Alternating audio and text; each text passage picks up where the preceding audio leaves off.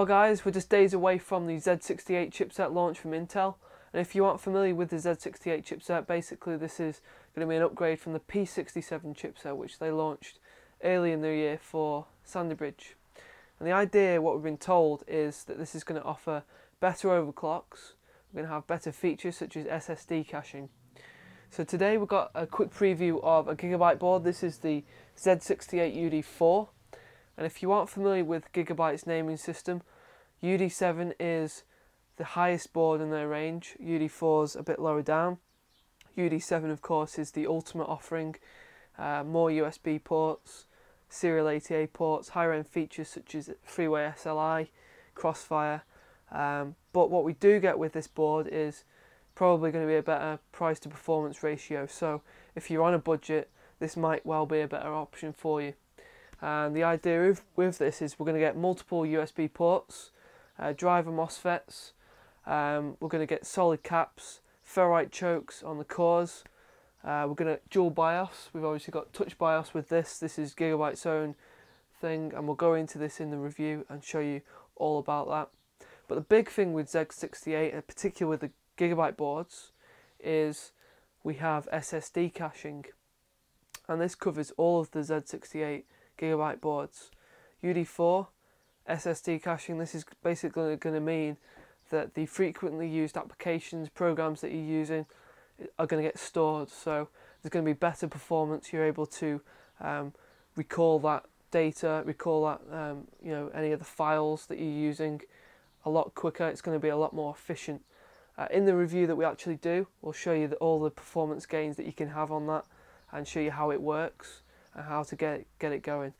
But as usual, what I'll do is I'll take you on a quick unbox, show you what's inside the box, the features, accessories and things like that, take you on a quick tour of the board.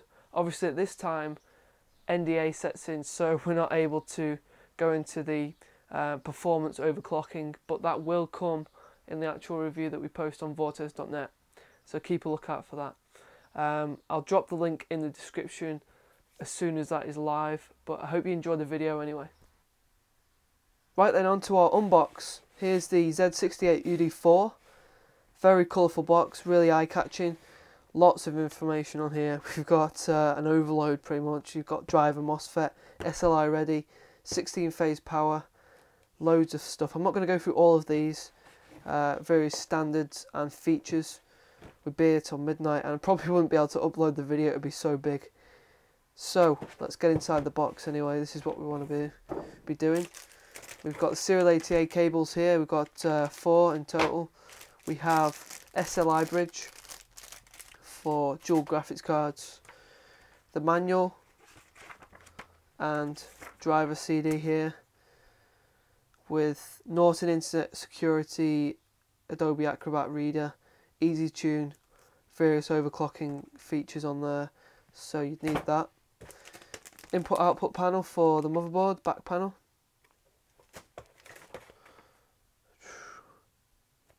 Another manual in some foreign language. Multilingual installation guide. This is another guidebook. And then we've got the warning paper to say that this does not take socket 1156 CPUs. So although they're quite similar, 1155, 1156, you know, just a bit of a warning there to stop you from installing that. And lastly, we've got the Gigabyte badge, which is nice.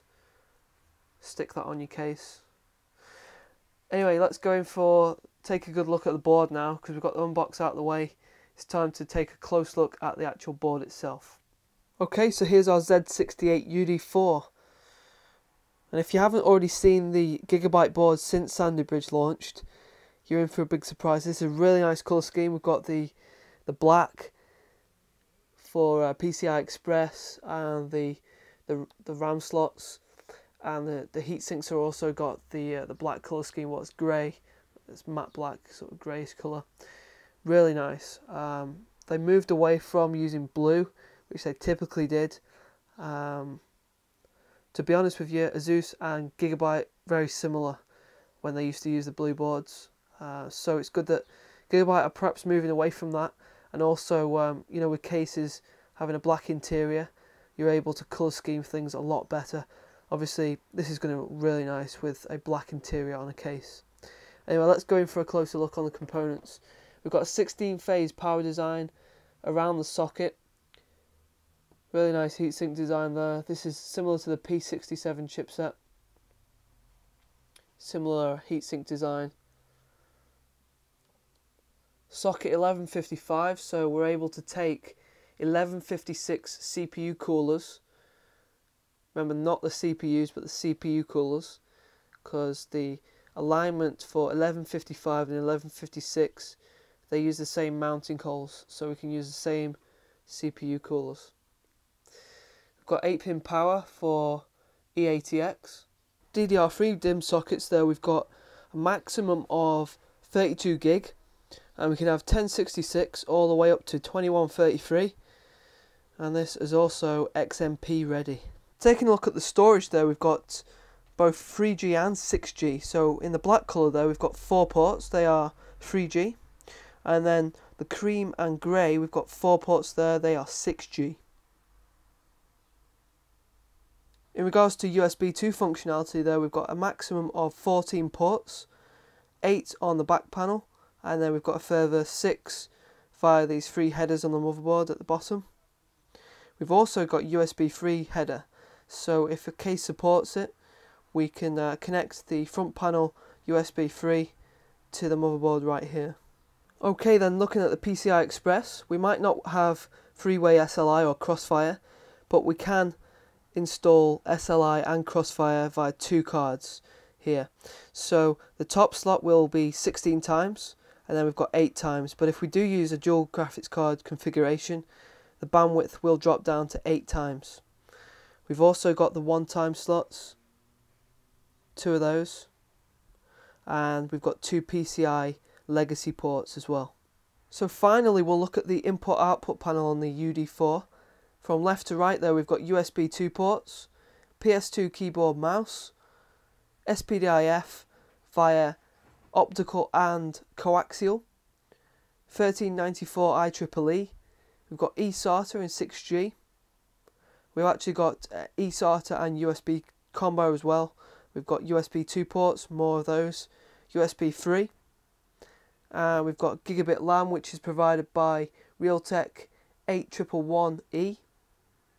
And finally, there we've got the 6-channel audio, which is provided by Realtek ALC889, and that comes with Dolby.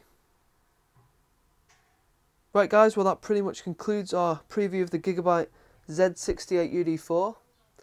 I hope you've enjoyed what you've seen here today. This has obviously been very brief in terms of the specifications that we can give and any performance related results we can't. I mean, that's pretty much a no-no. But over the next couple of days, when the launch actually does happen, we'll have a full review on Vortez.net. We'll show you the gaming benchmarks, synthetic tests, report back on Ssd caching, touch BIOS, and also we'll be putting a 2500K inside the socket there, and we'll be pushing it as far as we can, showing the overclocking ability on the UD4. So as usual, thanks very much for watching guys. Please comment, rate and subscribe, and we'll have more videos coming soon.